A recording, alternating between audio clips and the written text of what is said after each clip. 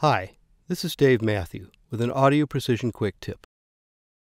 In this quick tip, we'll look at the key features available in the APX workspace in sequence mode. By default, APX launches into sequence mode. If you happen to be in bench mode, simply select sequence mode from this menu to switch. Let's start with the Navigator. The Navigator holds a list of measurements selected for a project. You can add or delete measurements in the Navigator and expand a measurement node to view the measurement results. You can also select measurements to run in an automated sequence. When working like this, the Navigator doubles as a sequencer. Just check the measurements you want to automate and click Play. In the center of the workspace are the signal path setup menus.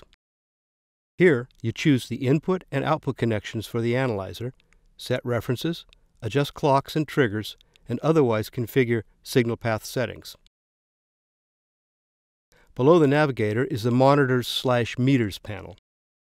Here, you'll find signal monitors, meters, and other handy controls that you can access at any time, even when using other measurements. When you choose a measurement in the Navigator, the center panel displays the controls for that measurement. You can always move back and forth between the signal path setup displays and the measurement control displays by clicking the back pointer.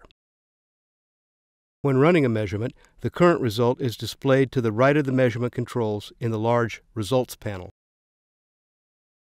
The Selector film strip display is an alternative way to choose or edit measurement results. Look for other quick tips at ap.com, and thanks for watching.